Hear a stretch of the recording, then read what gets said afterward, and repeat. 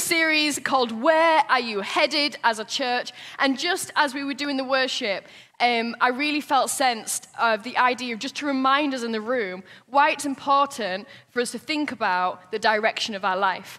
I don't know about you, but I look at the news and barely 5 minutes into it, and I'm already like just my heart and my soul is just awakened and provoked, not just for the disaster of today, but where our country is heading for tomorrow. And it's not just our country alone. We can see disasters across the world. And the importance of why we need to reflect on it as individuals of where we are headed, because our decisions don't just affect us. In this room, we know that there's been parental decisions that affect us as children. There are decisions as a married couple that you will affect to one another. There are things that affect you as siblings. If you make a choice that affects your other sibling. There are loads of decisions that when we make it, it affects somebody else. And if you add that and multiply it in our society and in community, that one businessman's decision will affect the employers. One head teacher's decision will affect and impact the school. And so what I'd love us to do right now is to stand in prayer and to pray not only for our decision at the write-off before we hear the message, but actually to pray for the decisions that are leading our society, to pray for the government, for the leaders, for those in power and influence, that the decisions that they make that does have a ripple effect to so many more hundreds, if not thousands of people, that will lead our country in the direction towards God, towards righteousness, towards purity, towards holiness, not towards disaster, greed, power, and selfishness. And what I'd love us to do, especially in this room, because this room, when I look out, and even watching on the stage today, we have such an amazing blessing of a variety of experiences of who God has been in your life. You've got so much experience of who God has revealed himself to you, of a provider, of a healer, of a protector, of a redeemer, of a savior, as a friend. You have experienced that, and some of you, not just in this country. And the reason why I want to emphasize that aspect is because I believe, and when we were just worshiping together, is that some of you need to be reminded, or if not told for the first time, that you have not just stumbled into Teesside as a place, but that God has sent you here. And you might think, well, why has he sent me from Zimbabwe, from Nigeria, from the Philippines? We have people from all across the world, from Eritrea. Why has he sent me to little Teesside? I believe he has sent you as a missionary to us because there are things that you're carrying. There's an embodiment of the presence from your country that he's saying, I need you to carry this and remind the people in the UK of who I am. You see, what's happened, and we see it in the Bible from one generation to the next, is we've had a generation that's gone before us that's forgot to tell their children. It's like they've done all the good lessons and the moral stories, but they've forgot to tell them who actually told them these stories, where those experiences and lessons came from. And so now we have an entire generation that's raised up that don't even know who Jesus is. We're in a society that is supposed to be full of information, but no revelation. There's no transformation that's taken place, and there's a pollution of noise that's taken. And what I would love, and I urge you, is when you come to Teesside, not only just to make this your home in the sense of what you're studying and your activities, but to realize you're a missionary sent by God. And will you not only come and serve, but will you tell your children and your children's children of who our God is? On the stage here, we also had two individuals that are first gen in the UK, so their parents are from another country, but they know who their God is, not just from their parents' faith, but it's their own faith as well. So can we just stand together as a church and let's just pray into this as the direction of where we're headed individually, as a society, as a community. Lord, will you hear our prayer this morning? We turn to you and we look to you, and there is so much destruction, disaster, pain, hurting, grief. There is so much in this world that the devil has tried to come and steal and rob and destroy. But we turn to you, Jesus, as our life, as source, as the light of the world who will shine in the darkest places. And we pray that you will come and have your way. We pray that we will be surrendered in heart, soul, mind, body, strength, and in our daily decision making. And we pray, will you go before us to our government, to the politicians, to the head head teachers, to the business leaders, to every sector in society of our community. And will you help them to have godly counsel, godly wisdom? Will you surround them with the Jeremiahs? Will you surround them with the Daniels? Will you surround them with the Josephs in their life that will speak the truth and direct them? Because we know there is a ripple and an impact and an influence that their decisions have on the rest of society. We pray that our whole country will turn and repent towards you, God. That we know they're heading in one direction, but by hearing the hope and the message and the love of who you are, that they have been chosen, that they have been loved, that their life is valuable and meaningful, that God, that they will turn from their old ways, they will turn towards you. And Lord, we say, start with us. Start with us, we pray. And in this room, it will overflow and be a catalyst for change, not just for our families, not just for our church, not just for Teesside, but it will expand further and beyond. And we just think of our brothers and sisters in this room that you have sent here to be a missionary here for us.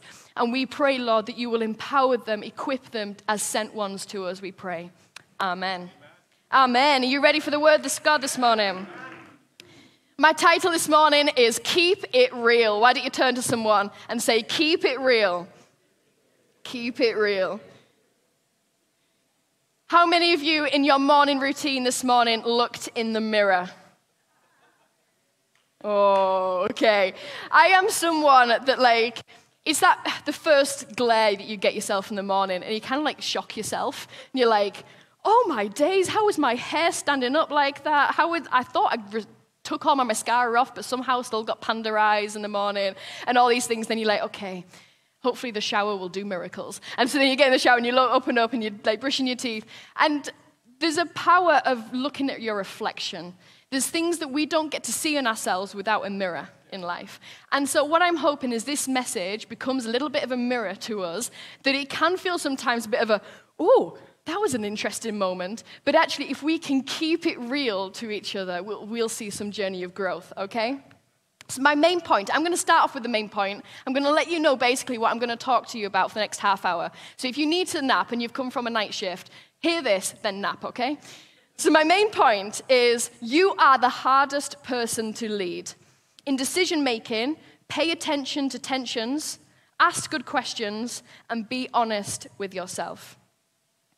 Did you know that every bad decision that has been made, every disaster that you have chosen, just bad little decision that you've made, it could just be by pressing the snooze button. It could have been going out to that party that you know you shouldn't have gone to. That you, yourself, have sold yourself on every bad decision. That actually it is us that have deceived ourselves into thinking that that was a good choice. Or is that just me? We know we sometimes have other voices of influence, but ultimately, we have made the decision, the conclusion, that that is a good thing or the thing that we're going to choose to do. Oh, I'll watch that film first, then I'll do my homework. I'll just have one more bite of cake, and then the whole thing is gone. For me, it's ice cream. I won't scoop it out and put it into the bowl. I'll just get the spoon, I'll just eat a little bit, and then I don't realize until the whole tub of ice cream has gone that actually I've eaten way more than just a few spoonfuls. Proverbs 27:12 has been a bit of a memory verse for us as a church throughout this series, and it says this: the prudent see danger and take refuge, but the simple keep going and pay the penalty. So Pastor Jonathan has been unpacking the idea and the importance of why we need to think about the paths that we choose in our life. The paths for our finances, the path for our relationships, the paths for our careers. These all paths are leading us in a direction. And like I even said in the opening, our intentions don't give us, intentions don't give us the direction of our life, but our decisions do. So we can all have a good intention that we mean to do well, that we mean to make the right choice. I had a really good intention in February to start off my fitness routine. But did any of my decisions lead towards a fitness routine?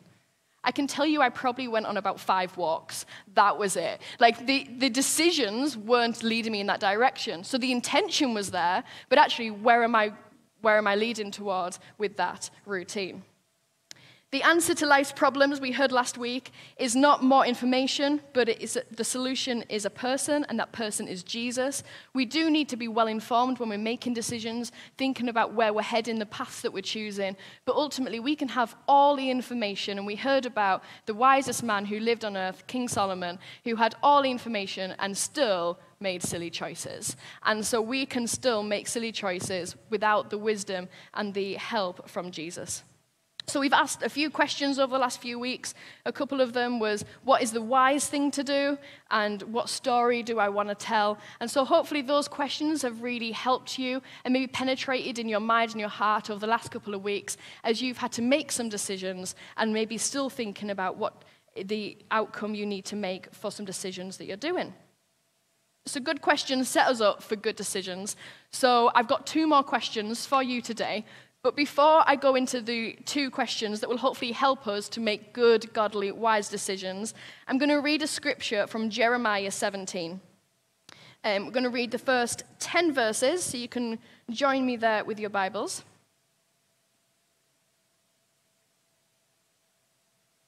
So Jeremiah is a prophet in the Old Testament, and this is what he is saying to the people. Judah's sin is engraved with an iron tool, inscribed with a flint point, on the tablets of their hearts and on the horns of their altars. Even their children remember their altars and Asherah poles beside the spreading trees on the high hills. My mountain in the land and your wealth in all your treasures I will give away as plunder, together with your high places, because of your sin throughout the country. Though your own fault, you will lose the inheritance I gave you. I will enslave you to your enemies in the land you do not know. For you have kindled my anger, and it will burn forever. This is what the Lord says. Cursed is the one who trusts in man, who draws strength from mere flesh, and whose heart turns away from the Lord. That person is like a bush in the wasteland. They will not see prosperity when it comes. They will dwell in the parched places of the desert, in the salt land where no one lives. But blessed is the one who trusts in the Lord, whose confidence is in him. They will be like a tree planted by the water that sends out its roots by the stream.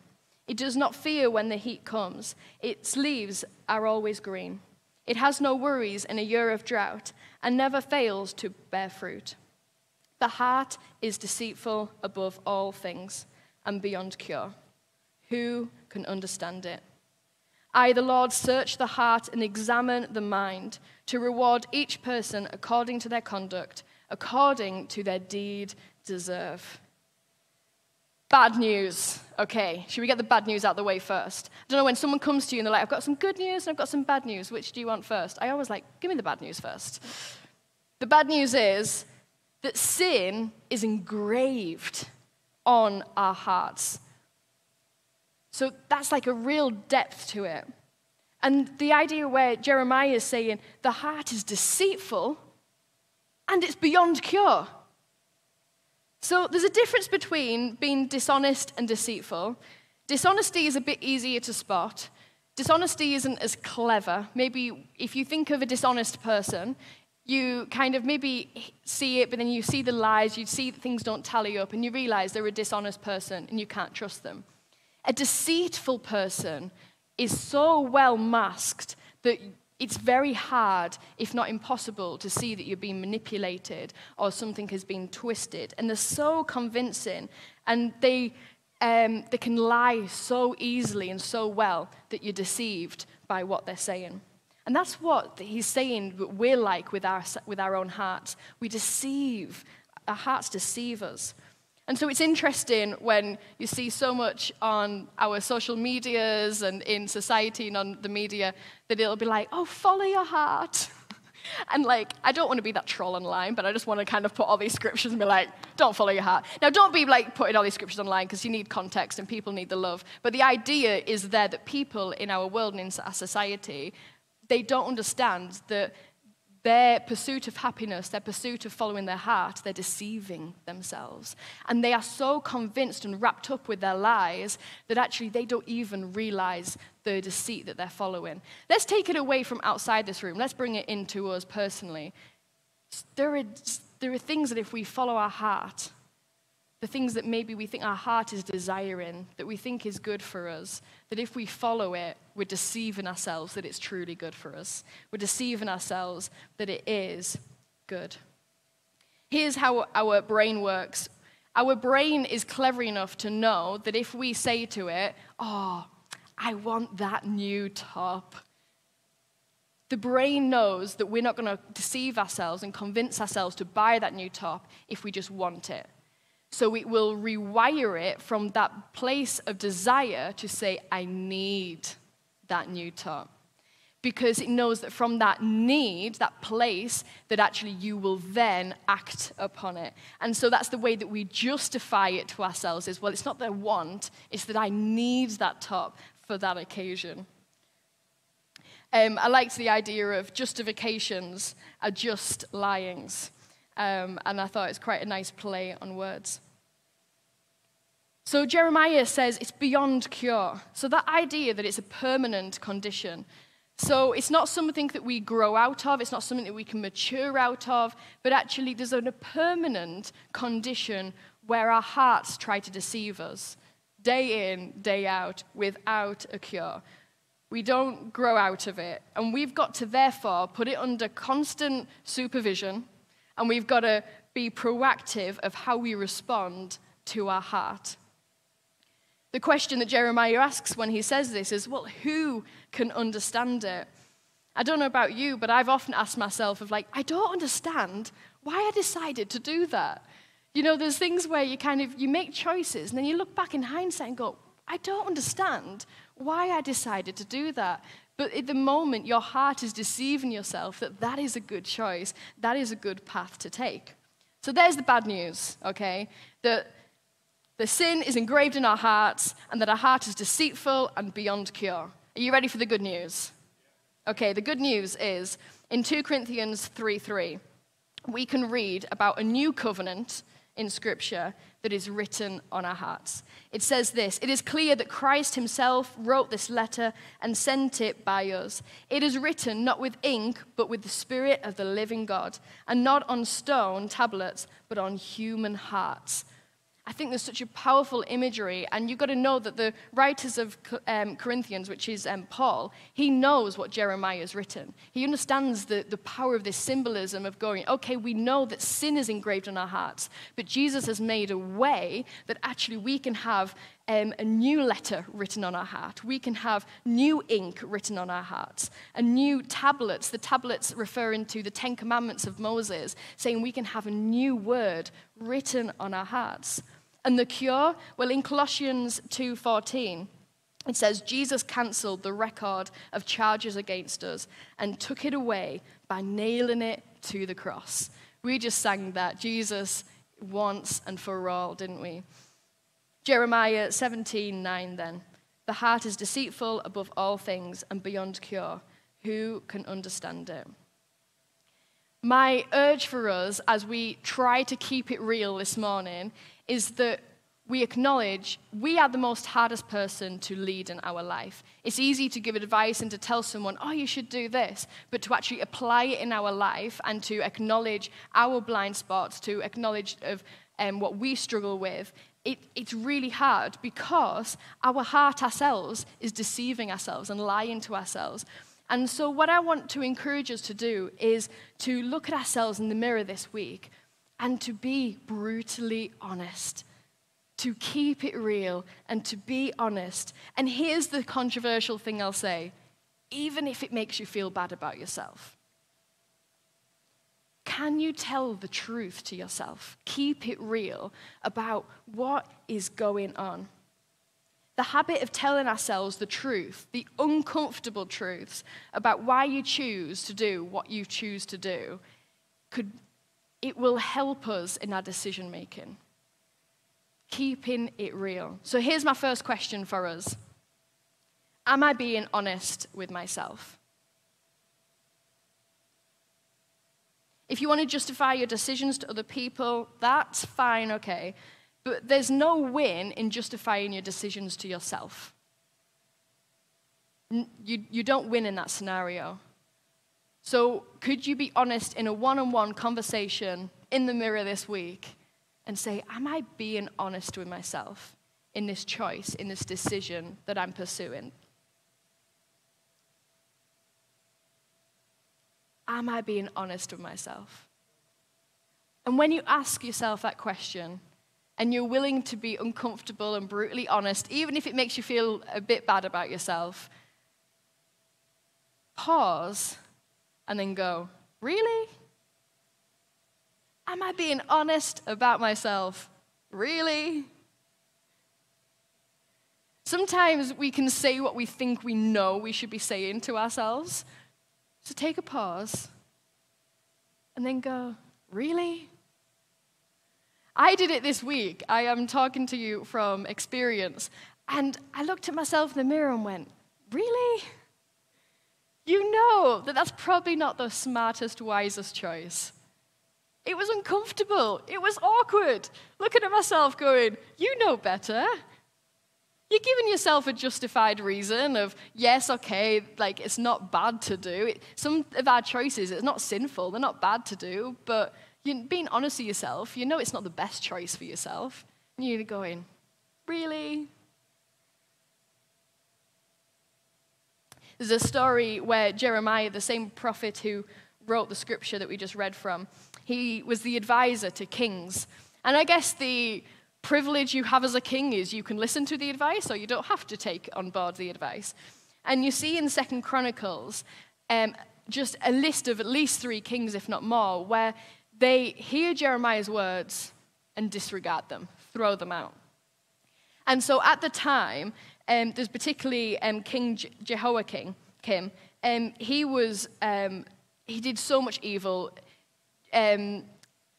Jeremiah was trying to advise him, saying, no, please don't do the military of where you're paying to kind of get your support from. Don't change that because that's going to have real big implications, particularly because they knew of a brutal king, King Nebuchadnezzar, and that's going to make you really vulnerable. And he didn't listen. He was greedy, and he just went on his own way. When he realized the disaster that was happening because King Nebuchadnezzar surrounds the entire community and until starvation, until they surrender, and he's kind of then going to Jeremiah going, can you help me? And he's going, it's too late, I warned you, but this is the consequences of your choices. And remember, our decisions don't just impact us, they impact other people. And so then King Nebuchadnezzar comes in, and he had a really weird thing that he liked collecting. I don't know if any of you are into collections, collecting coins, if you collect, I don't know what else do people collect. They used to collect stamps once upon a time. But I know coins is a big one. This king decided that he would collect other kings. So that was his little thing that he would enjoy doing.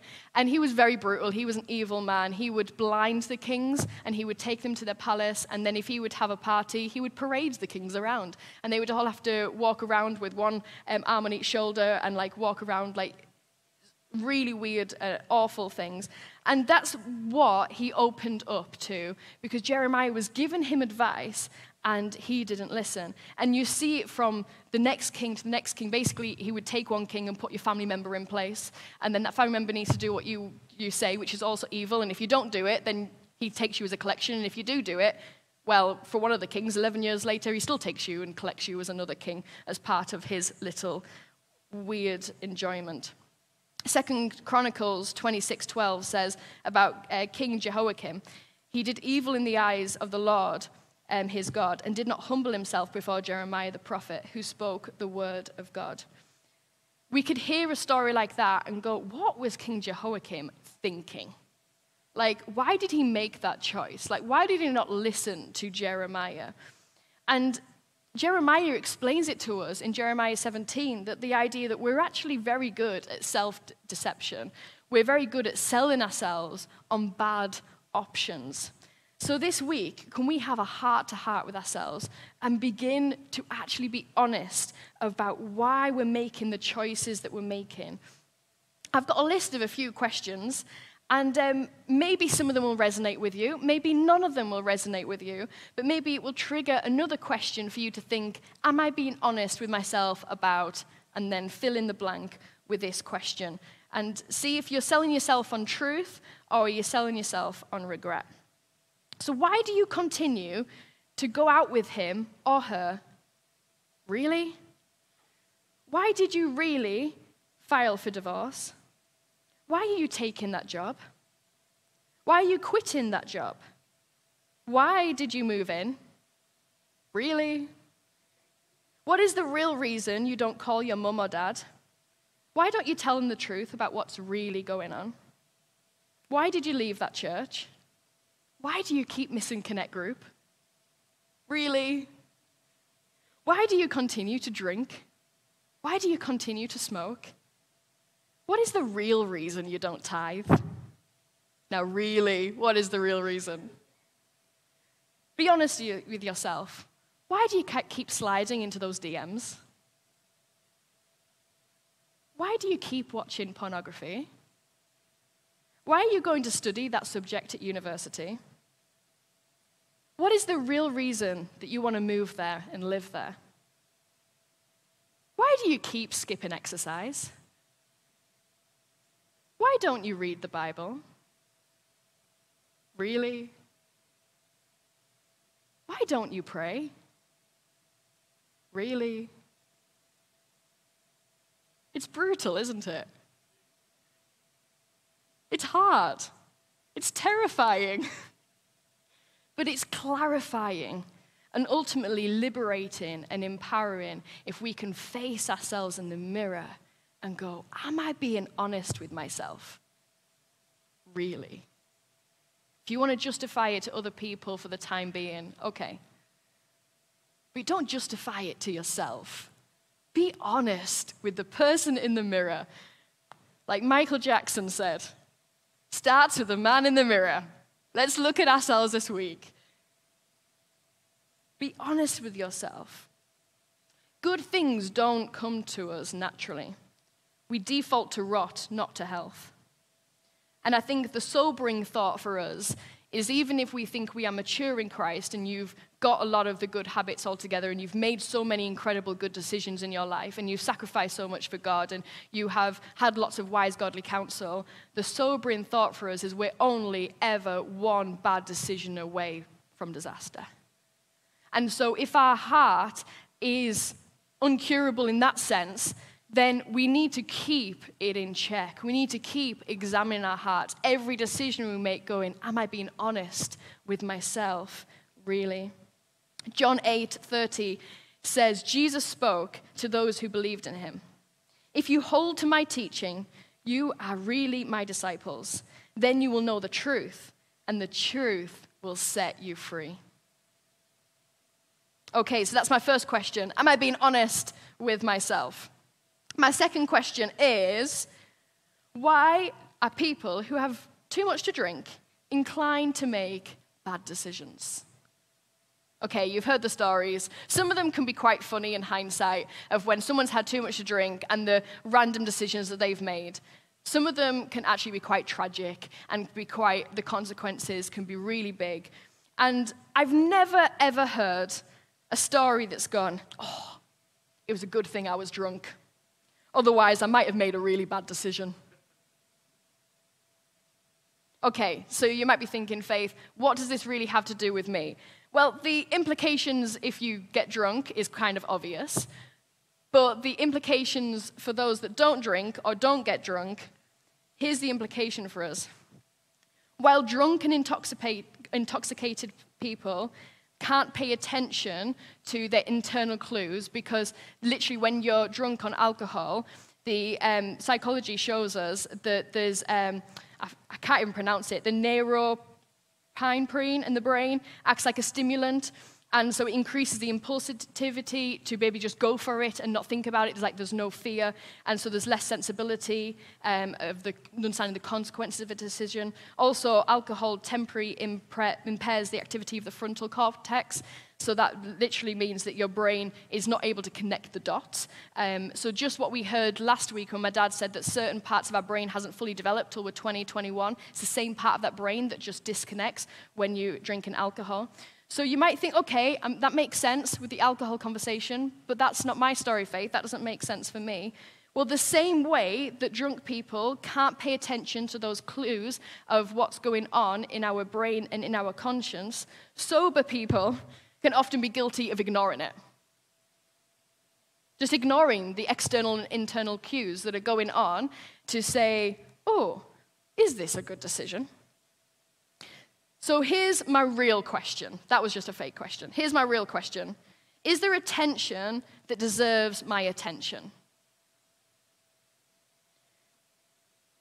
See, drunk people can't help themselves, but we often won't help ourselves. And there's a difference. Will we decide to make the choice to look at moments that can be like red flags in dating? And you see a few warning signs, red flags, and you just keep ignoring it. You don't ask those hard, tough questions. And you just keep on going. I heard a great quote. It said, those that you date can become your partner. So let's just say, if I'm dating a guy, then he could become my husband. Your husbands then become fathers. It's important of who you date because there is literally a line that goes on. If you don't pay attention to those red flags. There's so often things that ding in our consciousness that if we don't just pause for a moment and reflect on and pay attention to it, let it bother you in a way. Just let that tension get your attention. That's a tongue twister, I know. Let the tension get your attention and let it be a bit of a moment for you to go, oh, what's been alerted here? What's going on?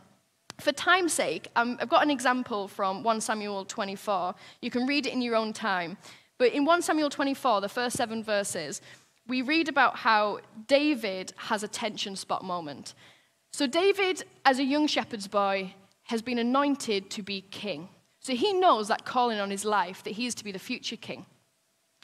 And there is a king called Saul, and he ends up being part of Saul's family because he kills Goliath and being part of the family. And then Saul gets jealous of him and then tries to kill him. And so David's on the run in this part of the story. And David is hiding out with some of his men in a cave. And as it would happen, as Saul is trying to pursue David to kill him, Saul needs the toilet. A very, human thing to need. And so he sees a cave and thinks, oh, I'll just go in there. When he goes into the cave, David, with his men, see an opportunity.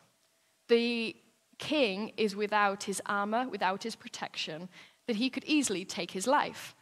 And so the men around David are saying to him, go on, do it. Kill the king and become king.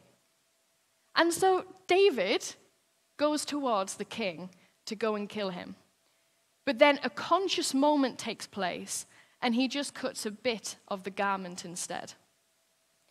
The scripture tells us that there's a conscious moment, and David doesn't ignore that conscious moment, but he pays attention to it. And here's what David is paying attention to. Like we heard a few weeks ago, what story do I want to tell? When I have children and grandchildren, and they go, Granddad, tell us again how you became king. That's the story he's going to tell.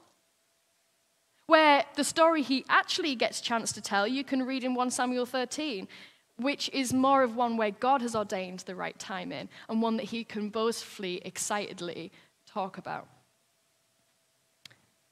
I think the other thing that David acknowledges in his conscious moment is that just because you kill the king does not mean you become king. I wonder if sometimes there's an element of where we think we can predict our own future. But that's where disappointment comes, right? Because we think we can predict our own future. So we can't ignore the tensions because we think we can predict or how the outcome is going to come. If David followed through in that moment and killed Saul, he would have been surrounded with lots of cheers, of clapping, of encouragement from his men, but really his men don't know the real outcome. Some of the voices in our life might be cheering us on to do something, but they think you're going in a direction, but they can't predict your future. I think what's interesting for David is unique. We're not going to be in a cave with Saul making that decision. But his direction is not. The same for us, that you are unique, your story is unique, some of the decisions you've got to make are unique, but the direction that you're going is not. And in fact, probably like Jeremiah has tried to warn so many people about the decisions that he's going to make, I bet some people have already warned you about the decision that you're going to make. Good counselors know that there's no solution or fix, but there's just a direction that we go in. The solution ultimately is to change the direction, and that is a process. For us this morning, my prayer is through these questions, yes, we'll be provoked, we'll feel a bit uncomfortable, but it's not for us to think, oh, that's a quick fix, that's a solution, but for us to go on a process of a new direction, a new journey in our decision-making and our choices.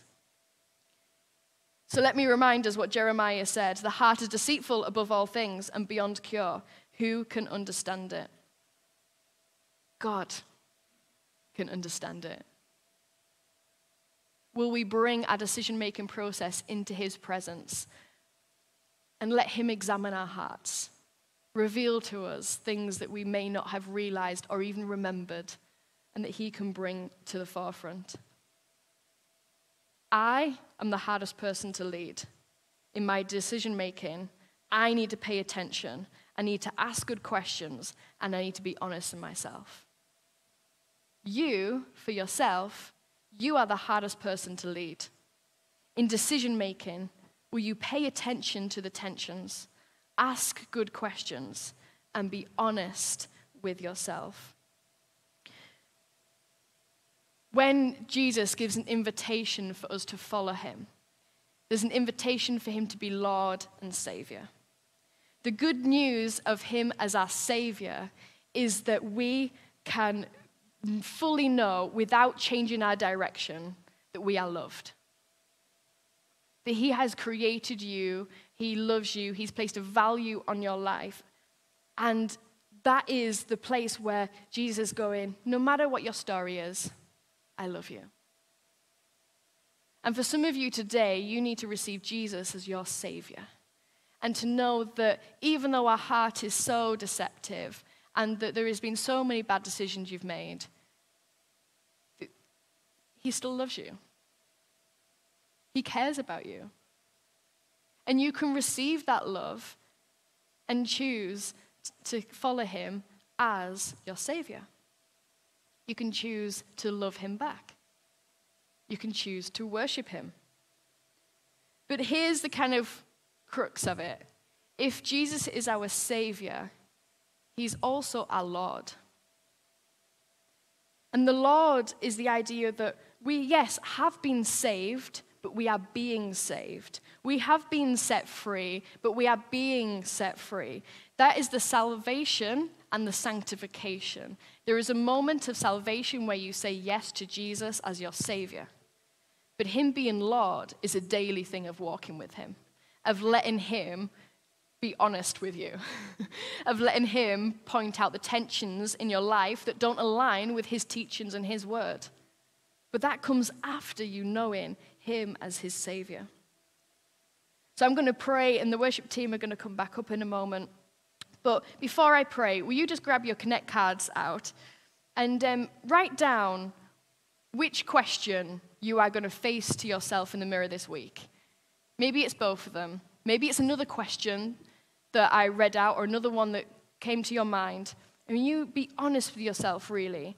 Will you pay attention to the tensions? What's your step this week? How are you going to look at yourself in the mirror this week? What difference will this make to your decision-making process?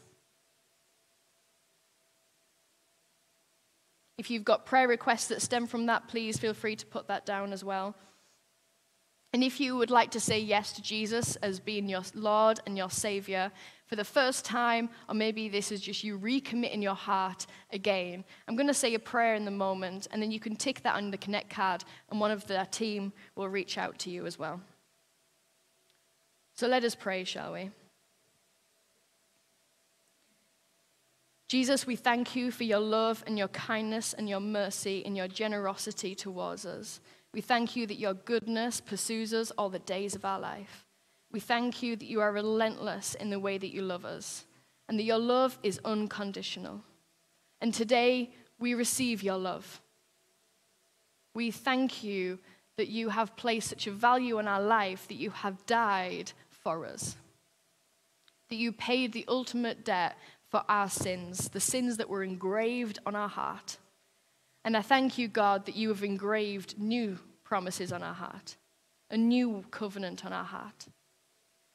And we pray that we will follow you not just as our Savior, but also as our Lord. Will you have your way in our life? Renew us each day. Will your perfect love cast out fear? Cast out the fear of being honest with ourselves. Cast out the fear of facing the tensions. Let your love come down, we pray. Amen.